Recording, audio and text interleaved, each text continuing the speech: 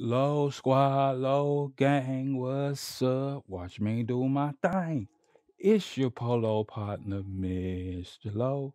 Welcome to my channel and welcome back to my channel to all my loyal subscribers.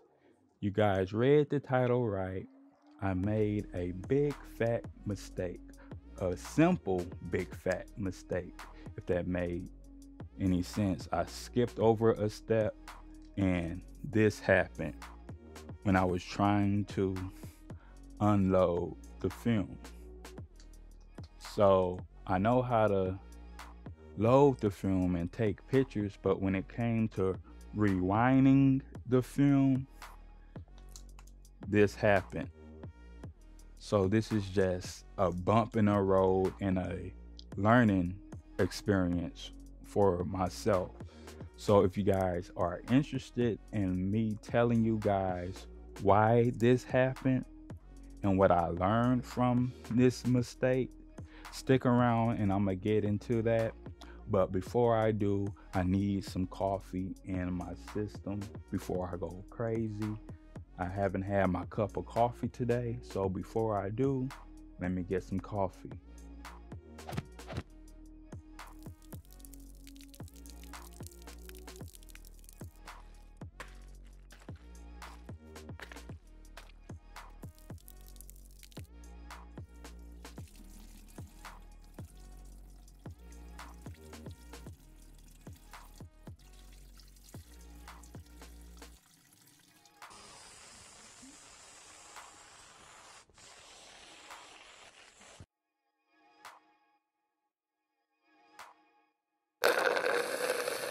So I'm making this video because I want to document my experience with the film camera. And if I make a mistake or if I do something wrong, I want to share it with you guys to let you guys know that I'm not perfect and I'm really new to the film world. So I wanted to document this mistake so I won't end up making the same mistake again. So that's the whole purpose of me making this video, because I wanted to document it and I want to show you guys that, hey, I'm not perfect. I do mess up with cameras from time to time. I don't know everything about a film camera. I'm still in the learning process and I'm not afraid to share my mistakes with you guys. So that's why I'm making this video. So now that I told you guys that, so what went wrong, Lo? Good question. I'm glad you asked. So I know how to load the film. I know how to shoot with the film in the camera. You make sure the spinning knob is whatever that. See, again, I don't know all the names. I think it's called the rewind.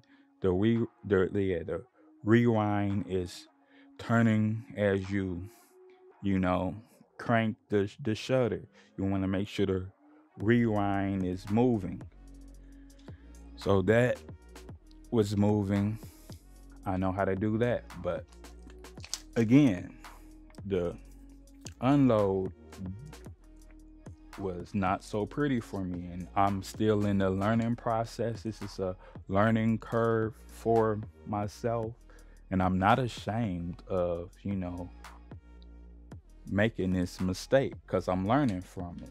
So this camera has a button right here that I didn't push when I was rewinding the film, and I guess when you don't press that button, that's what causes the rip in your film, because it was ripping through the film like crazy.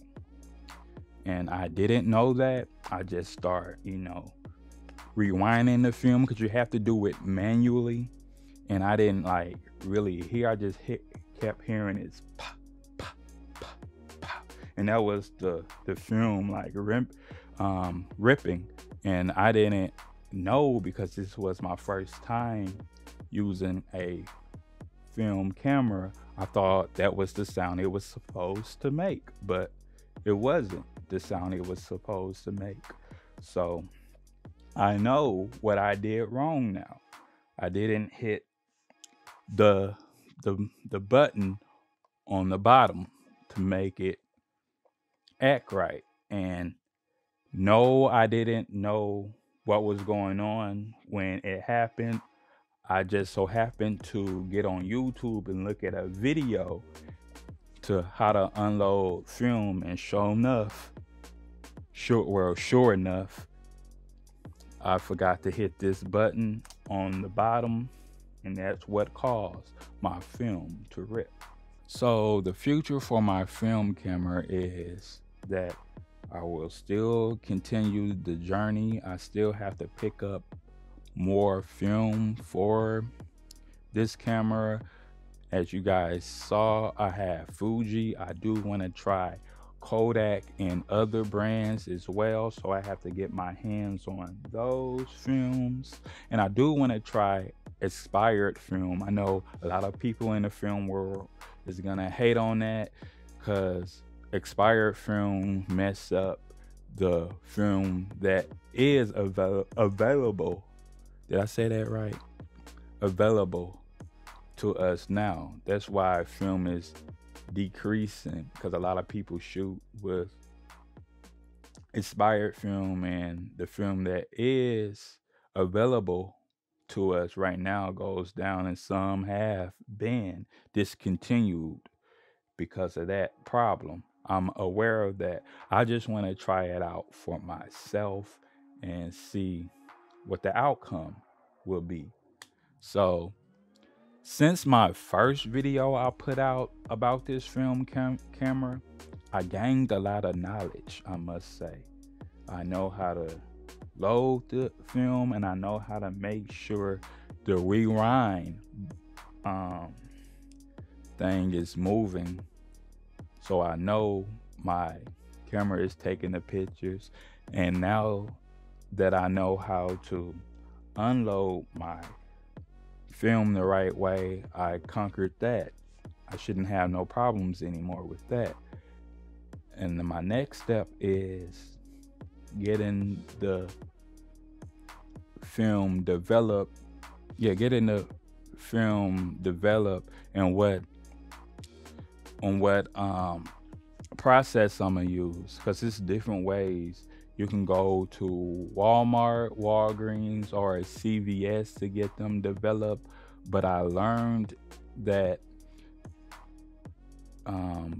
getting them to a Walgreens, CVS, or a Walmart, that would take a little more time than you dropping it off to a camera shop that has all the equipment there to do it, because the CVS's and Walgreens and Walmarts, they have to send the film out, so they are the middleman in that process. But a camera shop has all the equipment there, so they can do it right then and there to save you some time. But if you want to save time and money, you can do it all yourself at home. All you have to do is get a film scanner, and you can like have it at your house, so you can do it yourself.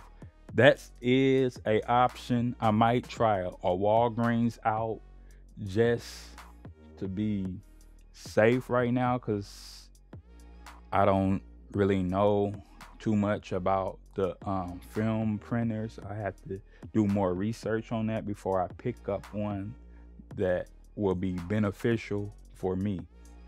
So I know what to do to stop making my film rip. No more of this. I promise you that. You guys heard me tell you how that happened, why it happened, and I know what to do to prevent that from happening now. So I shouldn't have this problem anymore.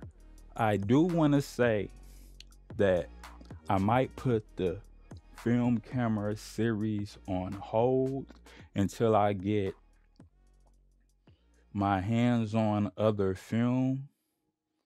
And I don't know when that's going to happen. It might be tomorrow. It might be 3 weeks later. So I might put this on ice for a cool little minute and drift off and do my regular content, because I still have celebrities behind the camera, and I still have like my regular content.